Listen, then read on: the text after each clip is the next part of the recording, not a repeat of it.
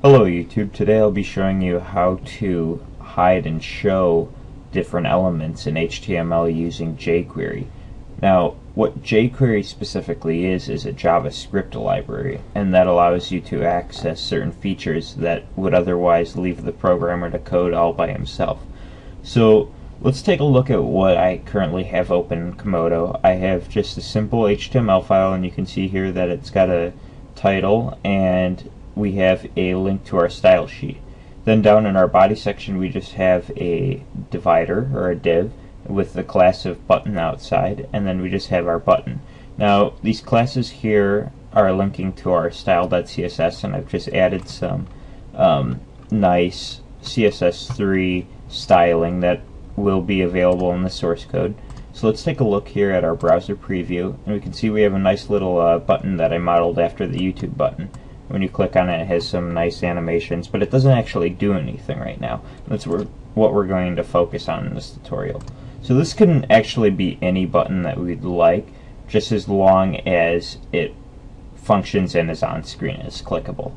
So the first thing in JQuery that we have to do is add our reference to the JavaScript file.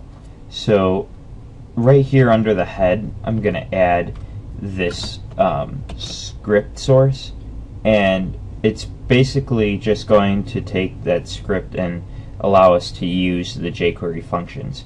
So I'll paste this in the description, and that way it can easily be copied and pasted into any HTML document.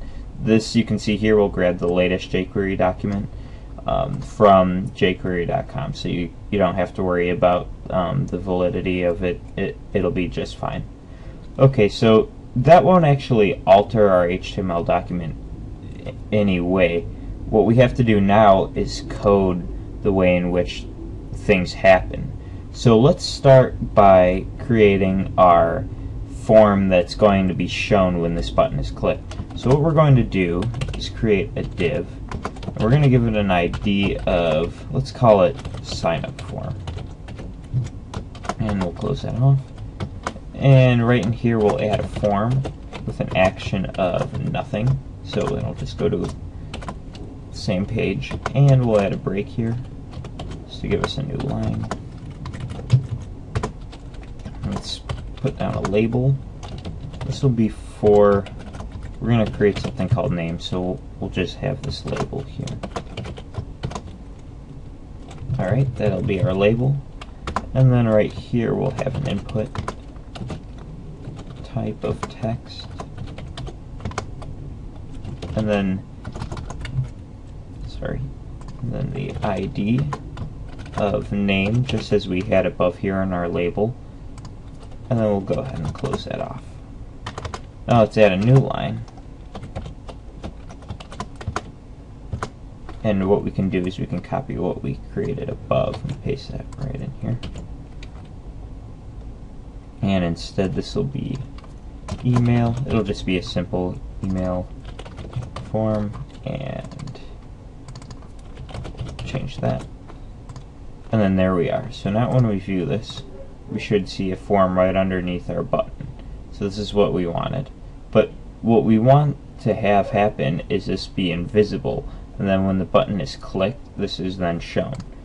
So let's go to our style.css, and right here underneath everything we're going to create a sign up form, and it's going to select sign up form, and we're going to set its display equal to none.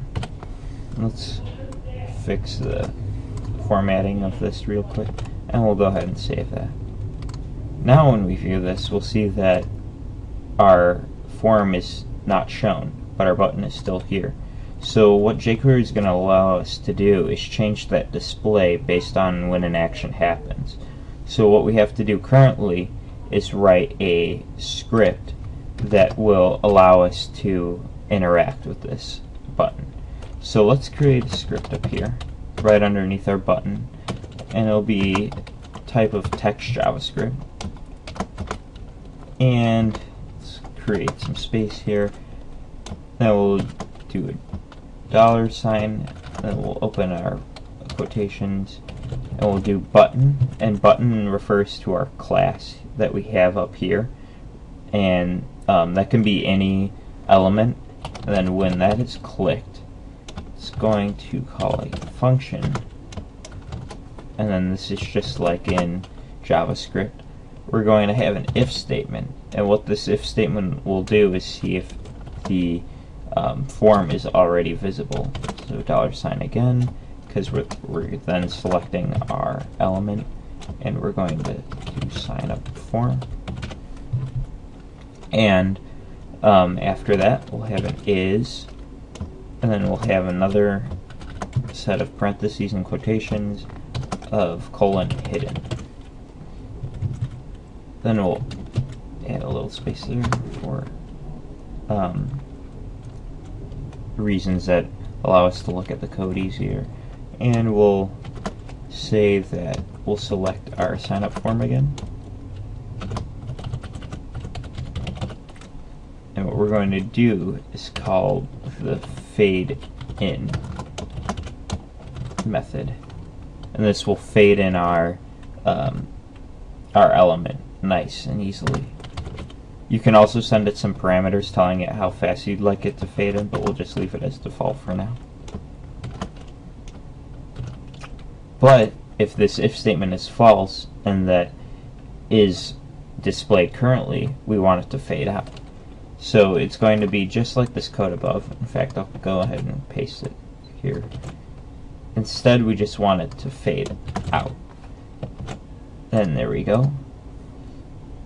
And we'll just add a semicolon right there. And now let's go ahead and preview this. So now when we click this button, we'll see that our form is nice and displayed, and we can type some text into it. And you can have buttons down here that submit the form and whatnot. And then when you click to show again, it's going to go away with the form. So you can click this all day and it'll still work. So that's how you show and hide elements using jQuery. I hope you liked this tutorial. If you did, please rate, comment, and subscribe. Thank you.